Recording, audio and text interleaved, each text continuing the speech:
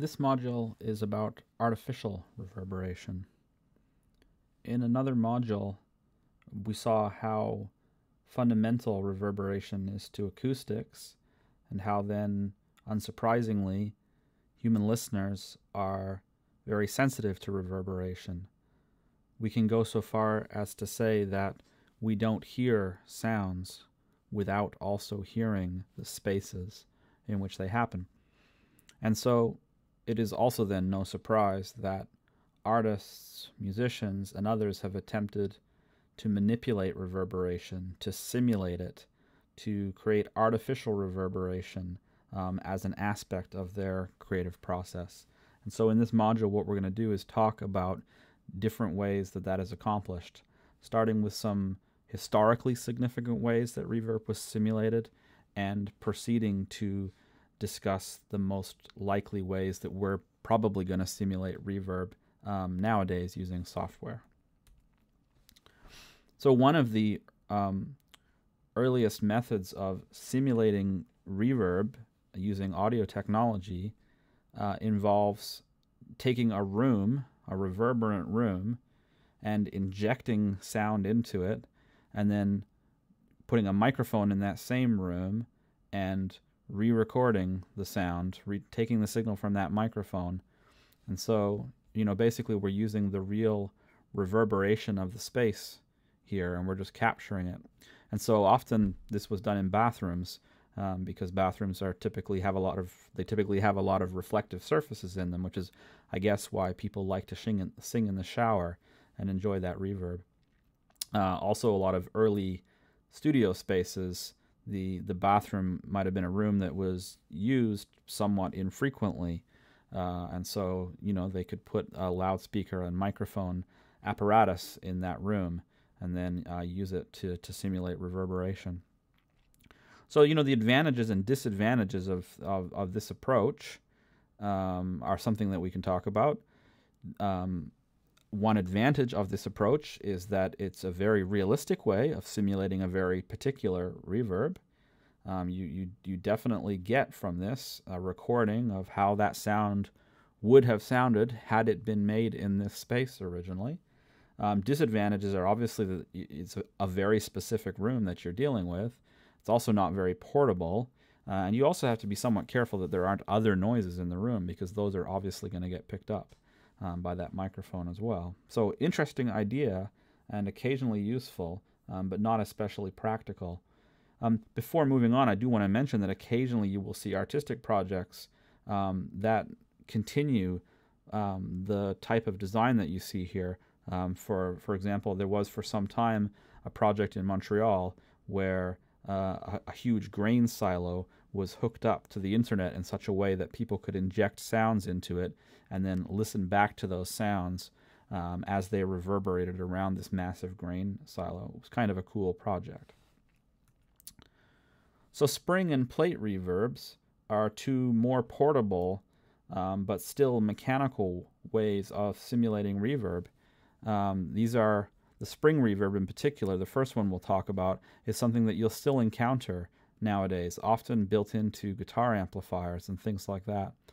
And the basic idea is that you have an input signal and you have some kind of input transducer that turns the input signal into mechanical vibration, and it's connected to a series of pretty tight springs, and at the end of those tight springs is another output transducer that turns the vibration of the springs back into electrical energy. And so you can kind of imagine what happens if we feed a sound signal into the input. The spring at this point starts to vibrate with the shape of the sound signal. But then those vibrations go down the spring and they kind of echo and repeat back and forth, and we get a kind of simulation of reverberation. We get a kind of simulation of that decay pattern of reverberation. We get a kind of simulation of that fact that when sounds reverberate around a space, the energy continues to have a life after its initial moment. And they're also relatively portable. These can be built in relatively small boxes and inserted in guitar amplifiers. The disadvantage of this approach is that it's certainly not a very realistic simulation of real-world reverberation, the ways that sound moves around a three-dimensional space with all kinds of different surfaces in it, that's not very similar to the way that vibrations move through a spring. Also, and anyone who's ever used one of the guitar amplifiers that has these spring reverbs in it will know this. If you knock the spring reverb or make a bump on the floor nearby it, that also goes into your output signal, and so you have to be a little bit careful with it. So somewhat inflexible, and also somewhat sensitive to other vibrations in the environment, but simple, mechanical, and a way that people have been simulating reverb for a very long time. The plate reverb over here on the right is sort of the same idea as the spring reverb, but addresses one of the limitations of the reverb by adding an extra dimension of vibration. The spring, it's sort of obvious that it's not like a room because it's just a single dimension length across which the signal vibrates. The plate reverb corrects this by instead having a transducer connected somewhere on a big two-dimensional metal plate, an output transducer connected somewhere else on that plate, and now when acoustic energy, electrical energy goes into the transducer, it's translated into mechanical energy, and the vibrations from that mechanical energy are allowed to bounce all around this big metal plate, and we pick up the result of that at the output. So it tends to be somewhat more realistic, somewhat more like the response of rooms and things like that.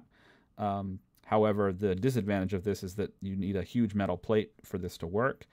So it's typically not very portable, not very expensive, and just like the spring reverb, it is somewhat inflexible and sensitive to other things going on in the environment. But it was common in a certain period for high-end studios and other places where creative things were being done with audio for them to have a plate reverb of some kind.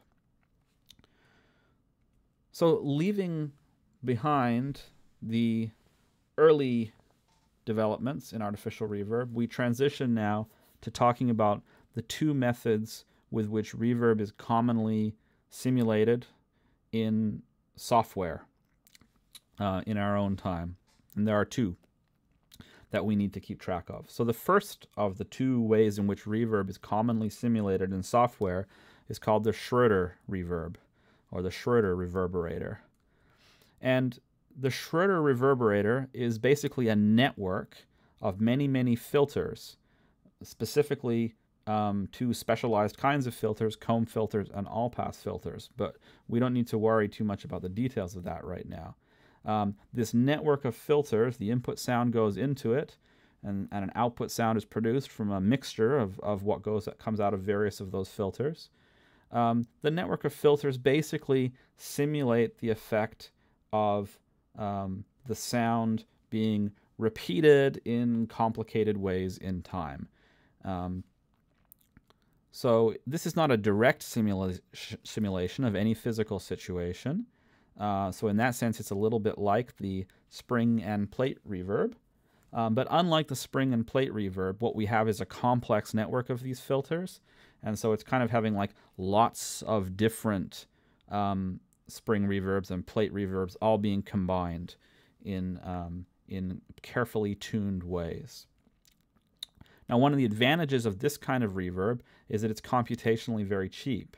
And what that means is that if we have a complex project with lots of different tracks running simultaneously, all with their own effects, in 2019, it's probably going to be absolutely no problem to have as many of these Schroeder reverb plugins as we want running because they're so computationally cheap. Over here on the right, we have a screenshot of Reaper's Reverbate plugin, which is the Schroeder reverb that's built into Reaper. And this allows us to talk a little bit about the common parameters of Schroeder reverbs. There's often a parameter called room size that we can increase or decrease, and which often translates really closely to our perception of the reverb time, how long it takes for the artificial reverb to decay when we present it with an input sound. And another key parameter is the wet and dry controls. And the dry control basically means it's just how much gain is applied to a straight up copy of the input sound, and the wet control is how much gain is applied to the output of that network of filters. So by manipulating the room size or reverb time parameter and the wet and dry parameters, we can actually do a reasonably good job of simulating lots of different reverb situations. And so we're well beyond the spring or the plate reverb here, and we have something that we can repeat on many tracks because it's very computationally cheap. But again, it's not a direct simulation of any physical situation. Now, you'll find lots of different variations on the Schroeder reverb because what we're always dealing with is a couple of parameters that control lots of parameters of a network of filters that we don't see. So it's common to see other parameters like damping or dampening that typically controls some kind of simulation of the higher frequencies of sounds decaying over time, as well as other filters. Reaper's plugin has a low pass and a high pass control down here, as well as some sort of control over stereo effects, some sort of control over the way different signals go to the left and right channels of our output. We see that Reaper's Reverb 8 has a stereo width parameter to control here. So quite a few variables to control here. If we count what's on Reaper's plugin, 1, 2, 3, 4, 5, 6, 7, 8 distinct parameters, and the manipulation of any of those parameters will give us definitely some audibly different results. So we're going to move now to the second major way in which reverb is simulated with software nowadays, and this is called convolution or convolution reverb. And we're going to get to explaining how convolution reverb works in a series of steps. So let's start by considering the definition of an impulse. An impulse is a signal or a moment in a signal where we go from nothing to something right away. And we could approximate an impulse in the acoustics of the real world by making a spark plug fire, or maybe even more roughly approximate it with something like popping a balloon, or I suppose even clapping our hands. Anyway, so an impulse is like a single spike of energy that happens at a certain point in time. So if we make an impulse in a room with a spark plug or a balloon or by clapping, and somewhere else in that room we have a listener, we know from other things that we've seen about how the acoustics of rooms work that at a certain time later we're going to get a slightly reduced, slightly delayed direct wave that reflects that impulse, and that sometime after that, shortly after that, we're going to start to get various early reflections of that wave, and that sometime after that, that microphone or listener is going to get some even smaller and more densely packed late reflections of that impulse. So if we make an impulse and then we record what a microphone hears in a space in response to that impulse, what we would have might be something that would look a little bit like this, and we could call that an impulse response. And it would be a kind of measurement of the way that reverberation works in that particular room, in that particular arrangement of source and listener. So kind of file that in the back of your mind that we could make these impulse responses. Now the key thing then to understanding how this lets us simulate reverb is to realize that in a digital audio signal, such as the signal we have in a digital audio file that we've recorded, each individual sample in the file is like an impulse, but with a different size and, if you like, direction. Like some impulses go up and some impulses go down. So what we could do with the impulse response is we could take every sample of some kind of arbitrary signal that we have, like a sound that we want to add reverb to, and we could apply the impulse response accordingly. For example, if we had an input sample, an input impulse that was relatively tiny, we could extend out from that a copy of the impulse response that was also similarly tiny, so it would kind of decay away. But its overall size would be determined by how big that small impulse was. And let's say that we had, at another moment, we have a sample in our input sound that it's quite large and it goes downwards. Well, perhaps that becomes a quite large and flipped upside down version of the impulse response. And so we could do that for every sample in our file. We could mix together all of those impulse responses. And when we do that, what we're doing is called convolution. And what we would get is essentially a simulation of a very precise simulation of what you would get if you had made that sound at the location where the impulse happened in the room where you recorded the impulse response. So let's simulate that physical situation quite exactly and precisely. So Reaper has a plugin for convolution reverb as well, and this is its reverb plugin, Reaper's convolution plugin. And it looks somewhat different than the Schroeder reverberator that we saw earlier. And it's got this interface in the middle where you can click Add and then pick File, and you can direct it to an audio file, which it loads and which it interprets as an impulse response. And I've loaded one of those impulse responses here before taking this screenshot, and we can kind of guess that it's an impulse response because we see it has this this characteristic shape of being kind of dense and high at the beginning and then quickly decaying away to nothing. So convolution reverb uses impulse responses to create a precise simulation of a specific source, space, and listener relationship. And the kind of neat thing about this is that these impulse responses, we can record them ourselves and share them online with other people. We can find the impulse responses that other people can make. For some time in the late 1990s, in the heyday of the domestic internet, I had found a site where someone was freely sharing impulse responses that they had recorded or collected from around the world. And there was a particular subway station in Sweden that I used as a reverberation in lots of pieces through the magic of convolution reverb. And I had never been to that subway station, or I'd never been to Sweden, but I was able to simulate sounds being in that space using convolution reverb. Quite fun. The main parameters of convolution reverb are typically somewhat more limited than the Schroeder reverb.